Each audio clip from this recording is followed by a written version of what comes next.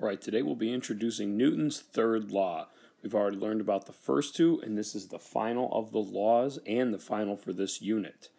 It goes like this. For every action, there is an equal and opposite reaction.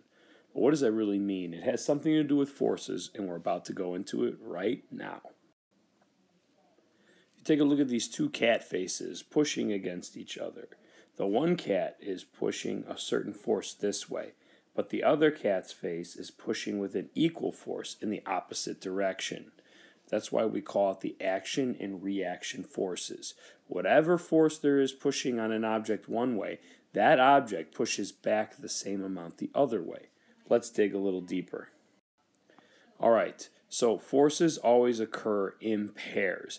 That's important. That means there's always an action force and then an equal but opposite direction reaction force. That's the pair of forces that we're talking about. The important thing to understand is that the size of the force in one direction is going to be the same exact size but pushed back in the other direction. All right? So if you take a look at this picture, you shoot the gun pushes right out onto the bullet. That's the action force. But the recoil, there's a push back, pushes back by that same amount backwards, and that's what gives you a kick when you shoot a gun. All right, action force and reaction force. Let's do some more examples to get a better idea. Let's think about this like a skateboard. Question, what happens if you're standing on a skateboard or even on a slippery floor and push against the wall? We already know the answer, right? You push against the wall, and you slowly start to go backwards, right, away from the wall. Why? Well, that's because the wall pushed back on your hand with the same amount of force.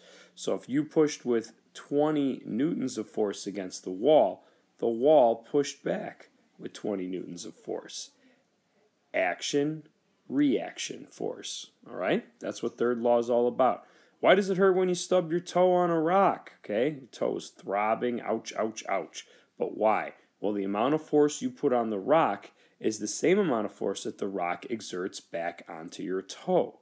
Therefore, the harder you hit your toe against it, the more force the rock is actually going to put back onto your toe. Obviously, the more force on your toe, the more it hurts. Boom. It's as simple as that. If we look at Newton's third law from the example of the bug splattering onto the windshield, take a look at all these little freckled bug splatters and that. We know when we drive on the highway that happens quite a bit. But what's really happening here? So say this tiny fly has a mass of 5 grams and it hits a windshield of a moving 1,000-kilogram bus. Okay? The little fly has a tiny mass. The bus has a huge mass. If we think about that, we know that the forces acting on the bug is the same as the bug acting on the bus. According to Newton's third law, the force that the bug pushes on the windshield pushes back on the bug. So they're equal. But the question is, why then? Why is the bug splattering even though the windshield's not? See, in this question right here, it said, which will have the most force acting on it? A lot of people think that the windshield has more force acting on the bug. But it's not true. They're equal forces between them. So again, back to my previous question. Why is the bug totally destroyed and the windshield not?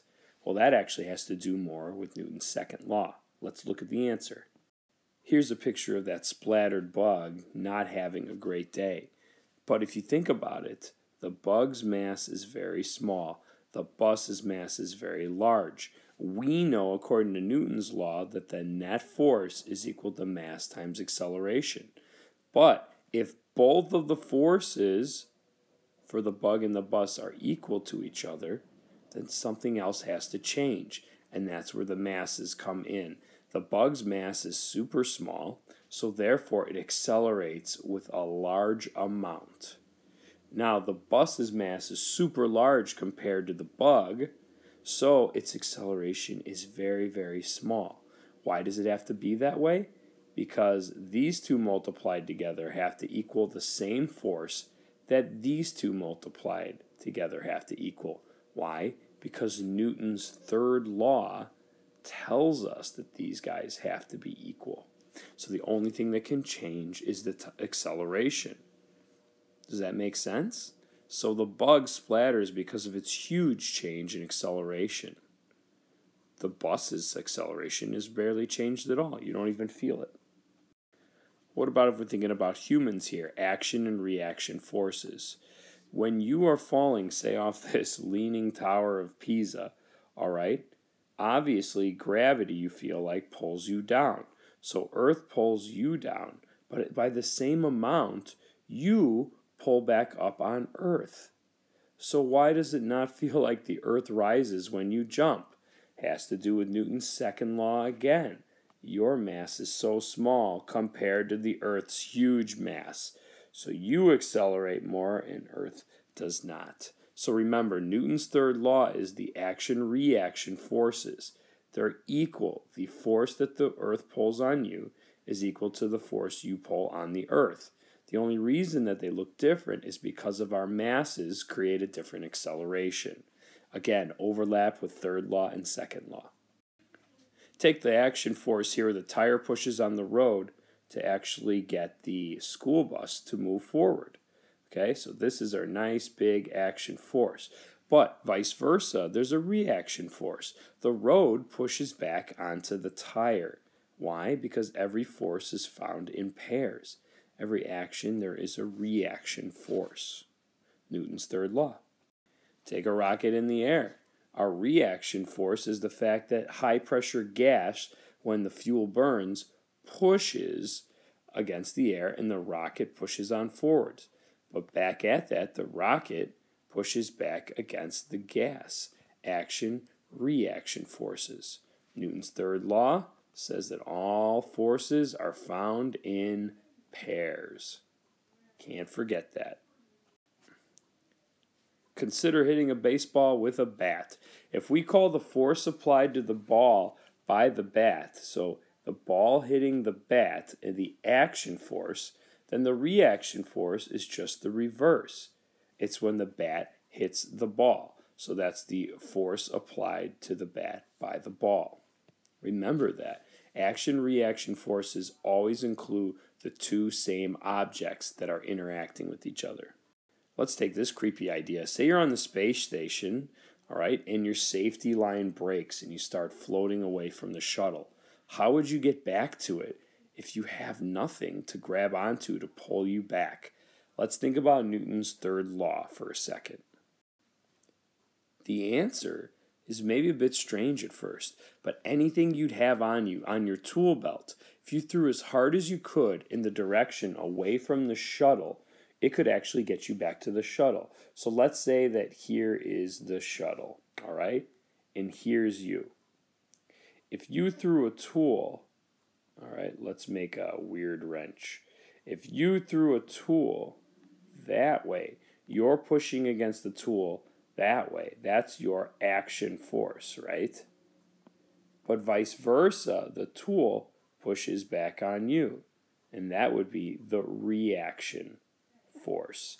So by throwing something into the air, all right, your wrench would fly away from the shuttle, but so you would go in the opposite direction and eventually slowly float back to the shuttle.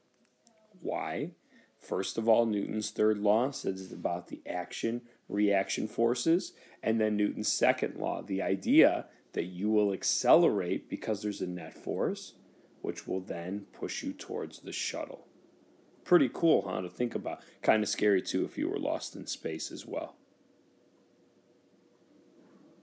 Now, this graphic doesn't necessarily work in PDF format, but this truck comes and hits this car and smashes, and then this car bumps a little bit forward.